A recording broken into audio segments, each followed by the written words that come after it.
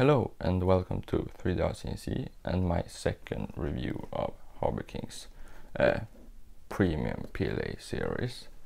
I actually made a review about half a year ago, but I did have some problems back then that I thought might be due to my Ender 3 extruder, and now I printed a lot more with the material, and as you can see I've used the orange HobbyKing PLA for almost all of the parts on my OP 3D snowmobile, and I had zero problems since I replaced the extruder with the metal one.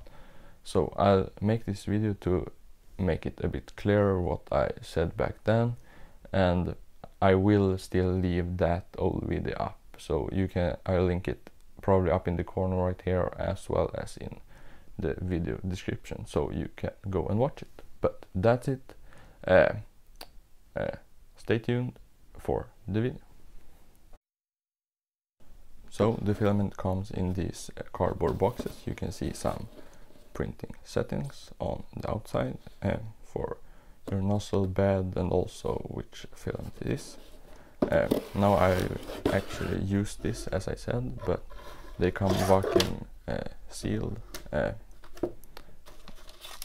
Also with these silica gel bags to keep the filament dry. So now I've used up pretty much all of these two rolls, and I've actually also gotten some more for the future, because I really think the filament is a great deal for the price.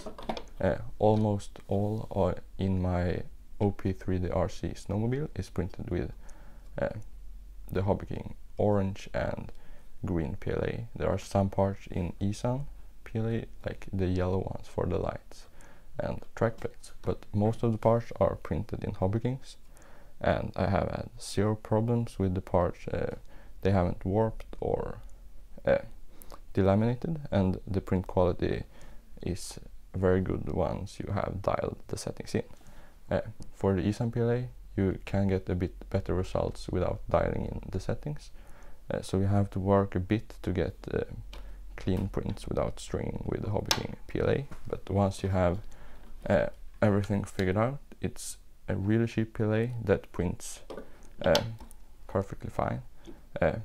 As you can see, the colors aren't that special or deep. You can see this orange one is a bit transparent as well by design, but so no special colors, but it's a really good PLA for printing functional parts.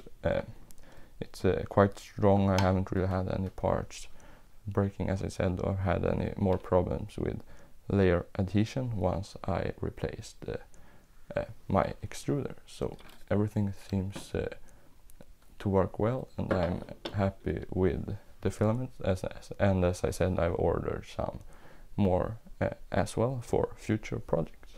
As I said, the filament comes in these 1 kilogram rolls, and right now I checked the HobbyKing website, and one of these 1 kilogram rolls with the premium PLA costs about 20 euros, but it actually goes down to as low as 15 quite frequently, so that's when I actually ordered mine. And as I said, for that price there's not many other PLAs that you can order that has the same quality control. I haven't had any problems with inconsistent diameter or anything like that. So that's pretty much it. I have printed some small test parts that I will show now, just so you can see some of the colors, how they look like, and how the print quality turn out. So here we have some other smaller projects that I made. This is a combination lock box that is printed in the HobbyKing green grass as well as the orange for the actual knob, and as you can see here the layers are very consistent and the print quality is actually very good. This is another project, which is my hardware sorting boxes. Also these turned out really good. As I said, I haven't really had any printing problems, since I replaced my extruder, so that is most likely why the filament didn't really work at the beginning. Here you can see a comparison, and you can also see some of how the colors look like. This orange fluor is a bit transparent, as I said, and that's just what you like, if you like it. Otherwise, I think they have some other oranges as well, but these are printed at 0.2, and as you can see, the layers look really good.